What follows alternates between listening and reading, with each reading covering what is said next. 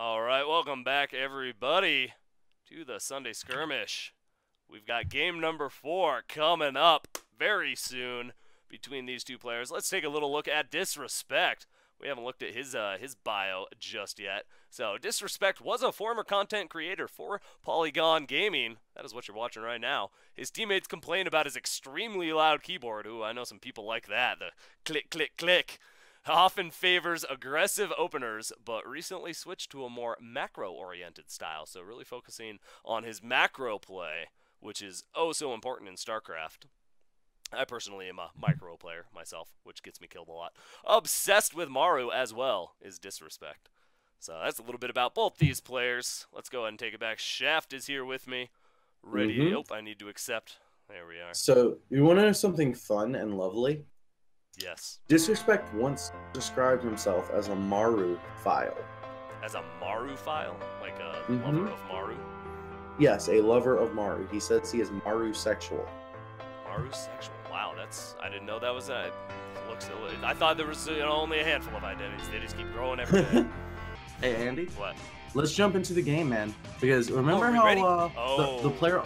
Remember how the player on the bottom right said the player on the top left. Let's start with the player on the top left. Player on the top left in the green, ZvT, plays for Storm Gaming. He is a manager for them, and according to his opponent, he has really weak Overlord placements some of the time. And in fact, if you actually throw it on PengWin's Overlord positioning, he has completely missed it. But he is Storm Gaming's PengWin. Woo! And with half his base in the bottom right-hand corner and half of it right in the middle of the map, he's the player in the pink trunks. Why don't you introduce him? DisReSpeCT. Yeah, I give you a little sneak peek of that proxy 4 racks now. Finishing up before we went and introduced PengWin. So here comes the hurt. The boys even getting pulled. This is an all-in. 8 SCVs going to be joining this attack. This is going to be some early micro shenanigans. There's a micro game, actually, where you have to hold as a Zerg drone line. You can make a few Zerglings. You have to hold SCVs and Marines. This is exactly that right now. Oh, Marauder King in chat. Marauder King in chat cheering along on Terran. He's going to need your support, man. Why don't we all just grant our energy to the Spirit Bomb that is DisReSpeCT, killing off an Overlord, supply blocks his opponent. This is the type of advantage he needs going into this attack. We see a little bit of a cancellation there, and SCVs have been pulled. Oh, the SCVs. Yeah, I think PengWin's going to be the one who needs some support here, because this is going to be brutal. The drones all getting pulled. That is a nice sizable force of Zerglings actually getting a really good surround on all of this. The Marines are doing their best to kite. SCVs are fighting drones. Queens are killing everything.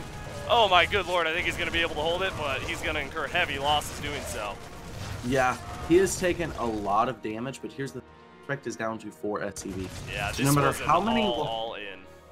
So, what happened with that attack? DisReSpeCT was out in the open field. He was on Crete rather than backed up into a corner. What? And he ran into the main instead of trying to target down that natural.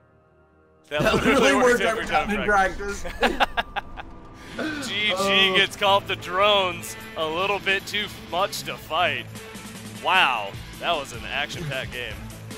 That was definitely action-packed, man. But major issue right there was simply just fighting out on the open map on Crete. He should have been back into a corner. Just think about it. Lings, drones, all of that's surface area. Every, like, the damage output is related directly to the amount of surface attack. So back into a corner, you're better off. So yeah, Catalyst going to PengWin, taking it now 3-1. DisReSpeCT is in a little bit of trouble. Only one more game and he's going to be out of it.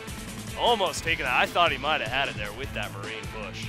Wow. Yeah, it was powerful, man. But honestly, Zerg is really good at defending stuff like that these days. Yeah. Legacy of the Void gave us a lot of tools. Like, even if we don't see it coming, we've got more drones there, like, at home.